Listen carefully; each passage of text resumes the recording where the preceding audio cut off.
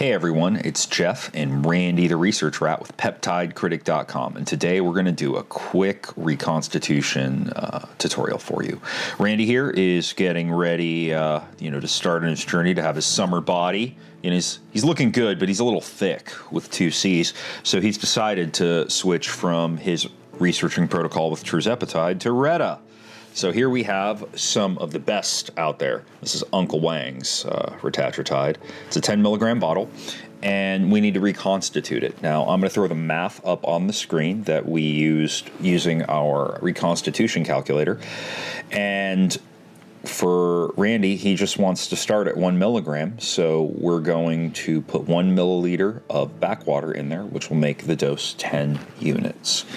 Now, we need to use backwater. Since Randy's a researcher, today we're not going to use Hospira. We're going to use the same brand of backwater. So here we have some Uncle Wang's backwater. It's good stuff. I've actually had this tested. It is exactly 0.9% benzyl alcohol, so it's cool. You'll also need a syringe. Some people just use the diabetes syringe and just do 100 units at a time. That works. It works in a pinch. I prefer not to. This is a 2.5 ml lure lock, and then alcohol prep pads. So our hands are washed.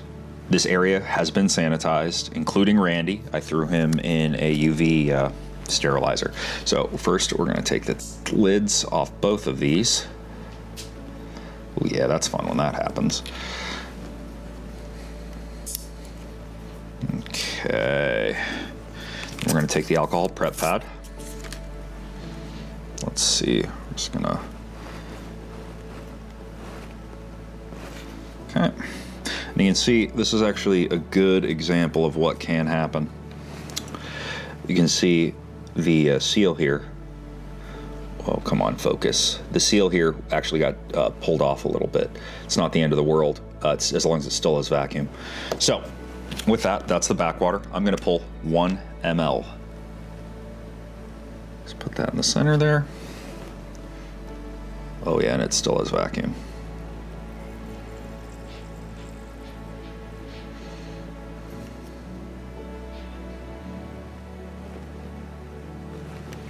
Let's see.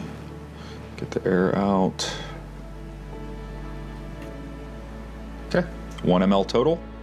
Cool. And then the trick is here, when you're adding the water to the peptide. A lot of people are like, oh, you put it in, if it shoots on it, it's going to destroy it. There's a lot of people who believe that. That's not true. You can shake your frickin' peptides if you want. They're fine. It's better if you don't have a cold backwater and then a warm peptide and then combine them, but that's just because it's harder for it to reconstitute and it takes longer. But what I like to do is like to push up on the syringe there when I put it in, and that just creates a little bit of resistance so it doesn't shoot in all at once. But I mean, if you just let it go, it just sucks in because there's good vacuum on this. So we do that, we pull it out, we cap our needle. Now what's going to happen is this is going to, it's going to be a little foamy, you're going to see clumps in there, and you just want to roll it around until, it's fully reconstituted. But again, this is a hill I'm going to die on because I've talked to many people at many labs, and so have other people, and you can shake it. You can shake it all you freaking want, guys.